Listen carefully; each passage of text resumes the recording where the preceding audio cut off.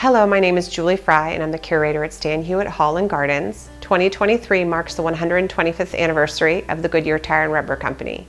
In recognition of this tremendous achievement, we are issuing a 10-part video series, one each month beginning in March and running through the rest of the year.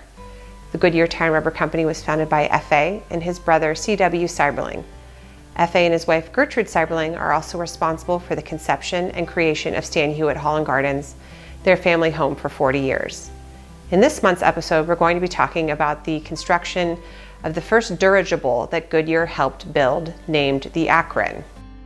In 1911, F.A. was approached by an explorer and inventor named Melvin Vaniman with the proposal to underwrite the cost of building a dirigible that would become the first flying machine to cross the Atlantic.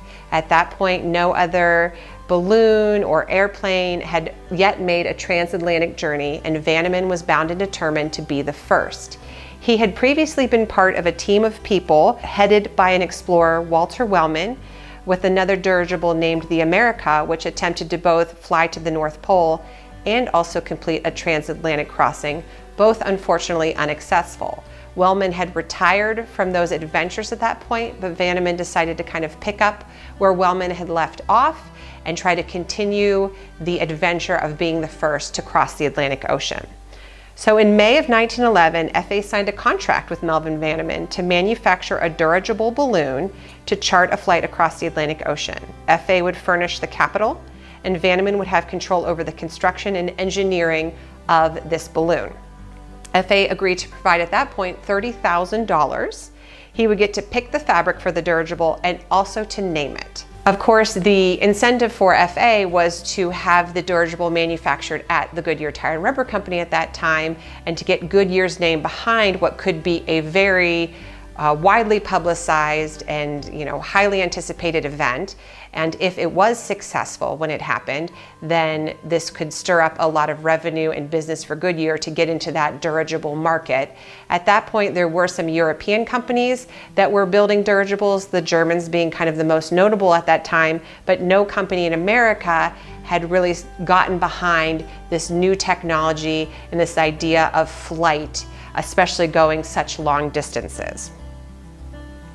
So construction began at the Goodyear Tire and Rubber Company. They actually built the balloon material on the 5th floor of the factory. And there's a great quote here. F.A.'s son, Willard, was head of the aeronautics department at Goodyear at that time. And he says, the department's first order covered the construction of the gas bag for the largest semi-rigid dirigible yet built, the 400,000 cubic feet airship Akron, with which Melvin Vaniman proposed to be the first to cross the Atlantic by air. We felt a thrill in starting off by building the largest gas bag ever constructed up to that time. For the next 6 months, our little department was the center of interest at Goodyear. An atmosphere of mystery seemed to surround our activities. Our visitors seemed more or less struck with awe when they entered the forbidden room. They watched the draftsman working out the exact size and shape of every pattern, saw the long rolls of fabric cut into these various patterns, saw those different pieces of fabric cemented together, saw the balloon heaped in a wrinkled mass around the sewing machine.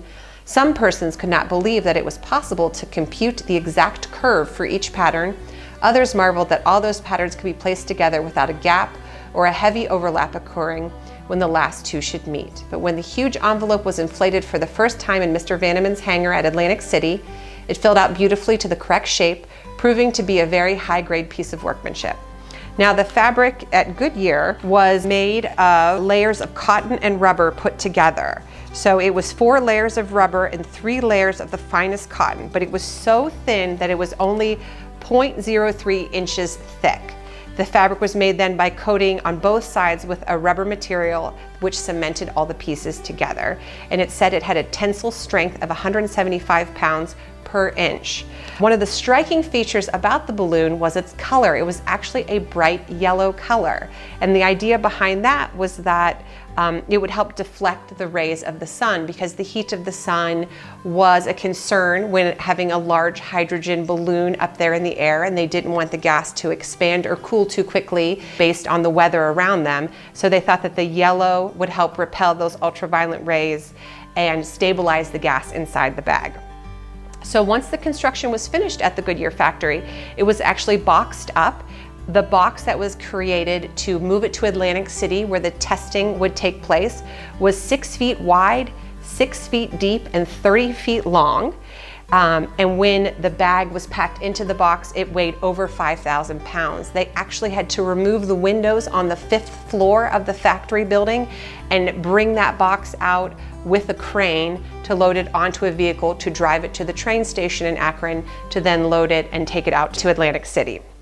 So once it arrived out in Atlantic City, this was the summer of 1911, Vaniman began to do test flights. So he had a crew of between 5 and 6 people. It sometimes varied. With each test flight, usually there would be some sort of a little incident.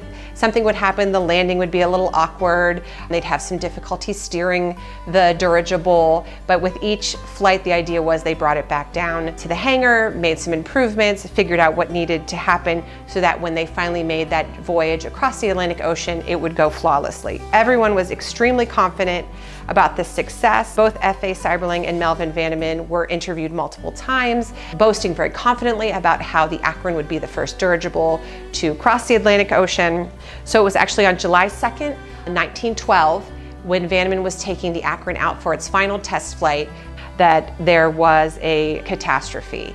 And the dirigible left the hangar, went out, sailed around the ocean. A bunch of different people, of course, came out every time in Atlantic City to watch it. Vaniman's wife, as well as the wives of some of the other men on the dirigible, were watching at the time. And then suddenly there was a noise that they said could be heard from the beaches, and the balloon exploded and crashed into the ocean, and all 5 men on board were killed. There was a big debate over the cause of the explosion. Some thought that gas was exhausted from the balloon. It was happening right over the propeller engines, and possibly that created a fire, the combination of that hydrogen gas being exhausted. Others said it was because of the heat from the sun. It had been a foggy day, and then the fog broke and the sun came out, caused the gas to expand too quickly, and it ruptured inside the gas bag of the balloon. So newspapers kind of reported both of those things, and it's not really clear if there ever was the exact cause found out. This was a devastating event for not only the families of the men that were on the Akron, but also for the Seiberling family as well. They had become very, very close with the Vanimans. Melvin and his wife, they'd gone to Cedar Lodge together. They'd come here to Akron and stayed at their home on East Market Street. So F.A. was very devastated. Of course, also being the underwriter and the financier, he really did feel a lot of personal responsibility for it.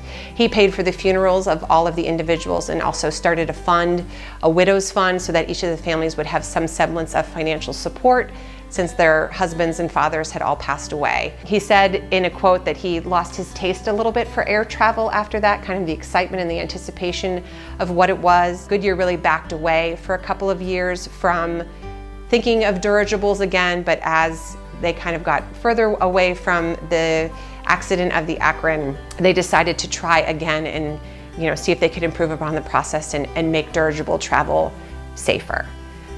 And a final note, the lifeboat that was part of the Akron dirigible was salvaged from the wreck and taken back to Akron and stored at the Goodyear Tire and Rubber Company. And it remained there until 2010, when the Smithsonian National Air and Space Museum reached out to Goodyear to see if they would be willing to donate it to the museum to be preserved as part of aeronautic history.